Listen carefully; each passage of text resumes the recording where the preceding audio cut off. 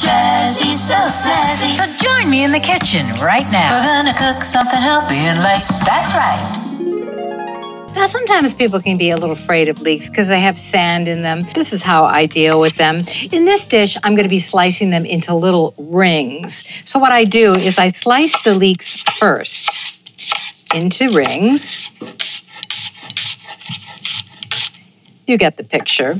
Take them and put them in a big bowl of water with a strainer underneath, and then just separate them like I'm doing it. Because if there's any sand stuck between the leeks, you're going to be able to get that sand out really easily. Just swish it around like that. Swish, swish, swish. Pick it up. You're going to see that sand's going to drain to the bottom of the bowl. You want to keep doing that until you don't have any sand, and you're going to have very, very clean leeks to use for your leeks and raisins. So that's a great jazzy tip.